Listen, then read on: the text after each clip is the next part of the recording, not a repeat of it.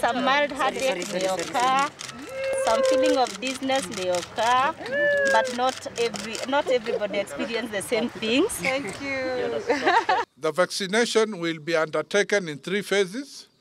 We are currently implementing phase 1, where our target will be health care workers, community health volunteers, and facility support staff who are our frontline workers.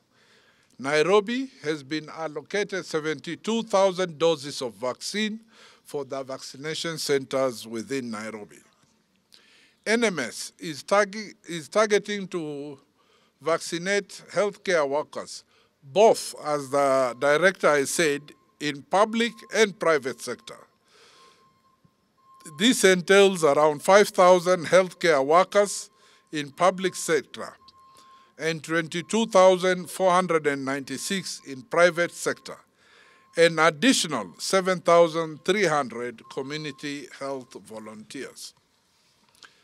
The second phase will target those with conditions like diabetes and hypertension, among others, while the third phase will target all other eligible patients.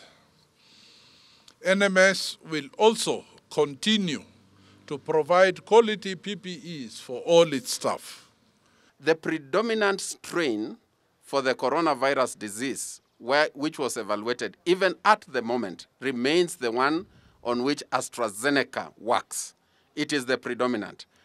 Serosurveillance or genomic surveillance is now ongoing. It has started in Kilifi, Kisumu, and it will also be starting in Nairobi soon to start to evaluate the new variants and assess if there will be any challenge with the AstraZeneca vaccine. And finally, our rollout has started with AstraZeneca. That does not mean it will be the only vaccine Kenya will deploy.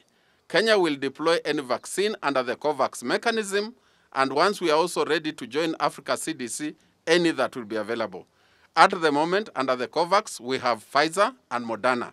So any of them that will be available, you will start seeing some of these other vaccines also being deployed.